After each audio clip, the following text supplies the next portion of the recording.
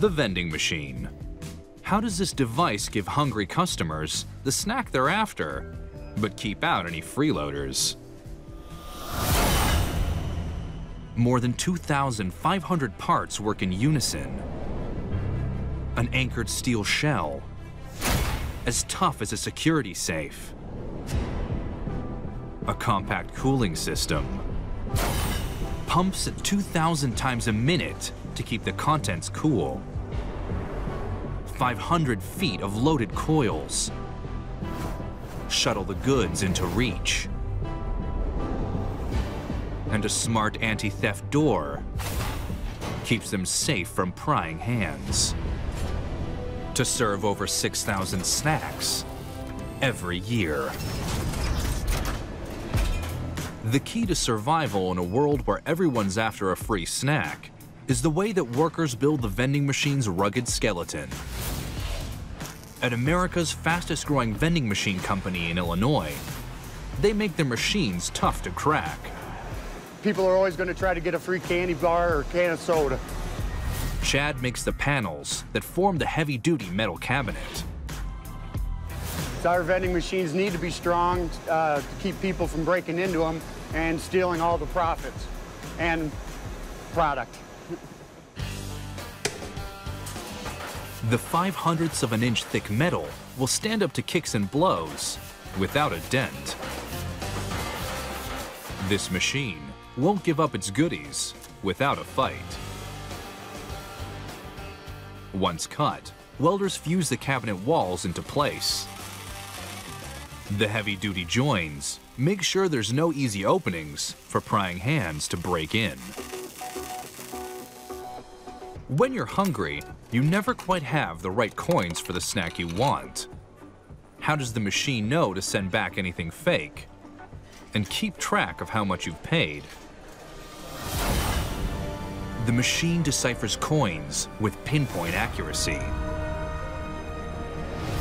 Light sensors measure the size, and electromagnets detect the metal type, identifying the coins in split seconds and sorting them into columns, diverting fakes to the reject chute. When change is due, the columns carefully release one coin at a time, tumbling into the chute. These 85 parts work together to count 15,000 coins a year and release your snack at the touch of a button. Some of these vending machines will spend their entire lives outdoors.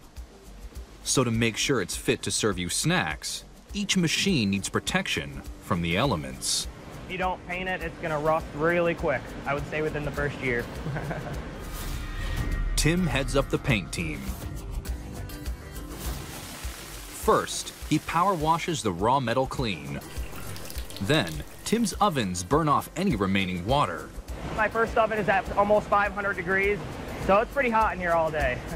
And to provide the ultimate finish, Tim must enter a brutal paint shop to complete the job by hand. Weatherproofing an entire vending machine is a tough task. Robotic sprayers add a coat of powdered paint. The powder is electrically charged, so it sticks to the metal. Tim touches up any spots the sprayers miss. He has to work fast. The conveyor only moves at 1 mile an hour, but there are a lot of hard-to-reach spots on a cabinet nearly 6 feet tall. A final bake fuses the paint, then Tim inspects the rust-resistant finish.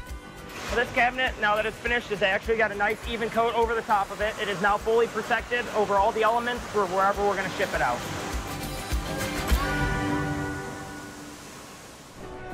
But when you're hungry, there's nothing more frustrating than your snack getting stuck. How do today's generation of vending machines make sure you get your treat every time? Hidden behind the keys. A computer orders one of 32 matchbox-sized motors to turn the spiral 360 degrees. As the snack falls, it breaks a line of 10 infrared beams. If nothing crosses the beams, the computer makes the coils turn again. With this ingenious technology, you'll always get your snack and never leave hungry. Snack dispensing coils are the distinctive feature of a vending machine. These spirals of spring steel trap the goodies until you've parted with your cash. But how does one basic shape handle everything from sandwiches to soda cans? My job here is to make sure that you put the right size coils for the right size product. Justin custom builds the coil mechanism for each machine. He installs a set of miniature motors.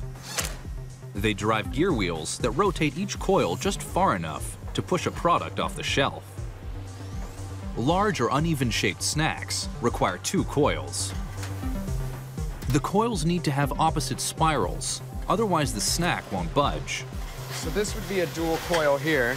Your snack would fit in this area. So you have a right and a left. Your rights go one way, your lefts go the other way. So that when your coils spin, they spin opposite of each other, but still bend that product forward. If they're going the same direction of each other, then it's going to drive it backwards versus driving the product forward.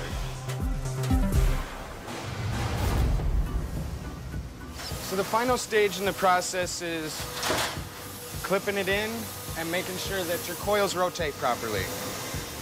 A squashy bag of potato chips is a tough test for the coils. If they aren't fitted right, it won't move. So it looks like it vended just fine. They wouldn't have any worry about their product hanging up, and it's working properly, so I'm confident on sending this machine out to someone. The machine is ready for a lifetime of dishing out instant snacks to hungry customers.